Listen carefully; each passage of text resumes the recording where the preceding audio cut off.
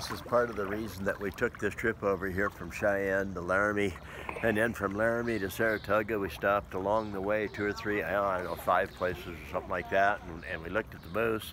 And but anyway, this is the hot springs, Saratoga Hot Springs, and Jensen and Amanda are staying here, and I'm staying at a hotel downtown. Friday and Saturday is the event, let's call it, and I'm going to be at the Koyoty sporting goods store, I guess we should call it. And it's really funny. I've been thinking about Saratoga and all the way over here, and I thought, wow, why is Saratoga? You know, I've never been to Saratoga. Why do I keep thinking about Saratoga? Well, one of my aunt's nephews lives here, and I think maybe even his brother. And it just dawned on me, wow, I'm thinking about Saratoga because part of the family lives here. So that's pretty cool. I have to call him tomorrow or call him tonight, tell him to come to the store tomorrow.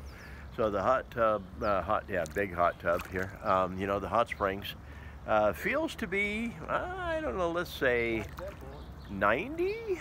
No, warmer than that. I'd say 100.